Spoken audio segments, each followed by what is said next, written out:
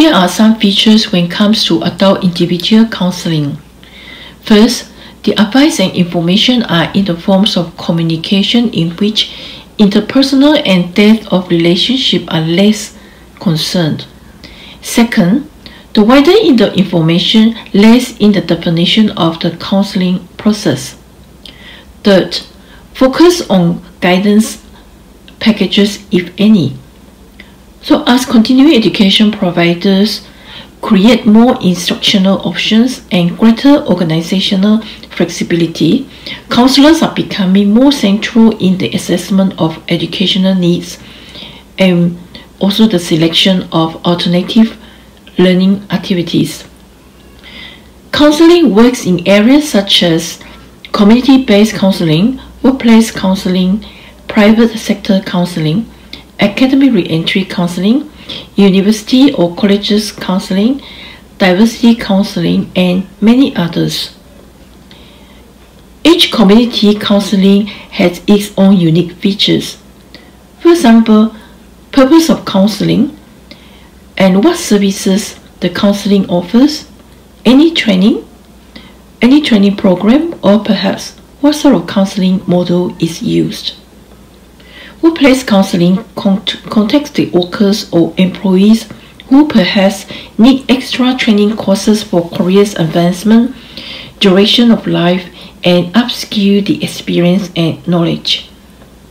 So in the private sector, the counselors could be the manager, the administrative officer, or perhaps the owner of the company himself or herself.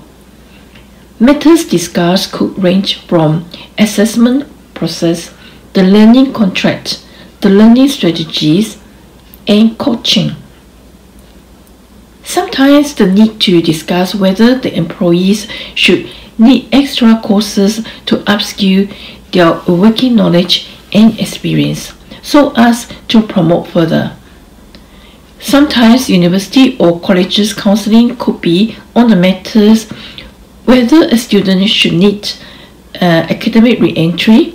So it is important that matters such as professional for flexibility, convenience, and also individualization require institutional attention. And also responses that are diverse, holistic, and match to the changing needs of lifelong learning of the students. For more information on counseling the adult learners, watch my previous video, part 2, from the link above. University and colleges counseling also caters for students' needs such as study strategies, career paths, financial assistance. Styles of counseling.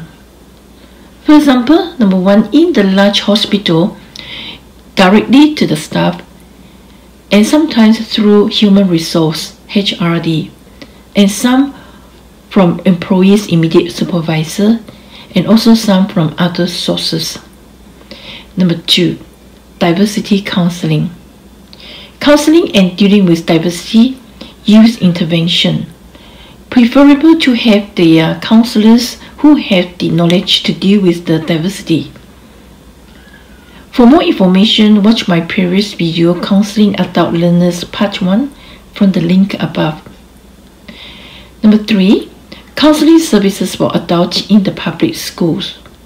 For example, comprehensive counseling services, interagency linkages, and classroom counseling.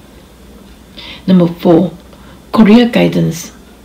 Focus on the computer-mediated vocational and career guidance. Number 5, non-traditional approaches is using technologies, of course, which presents the majority preference from the society and the world as a whole.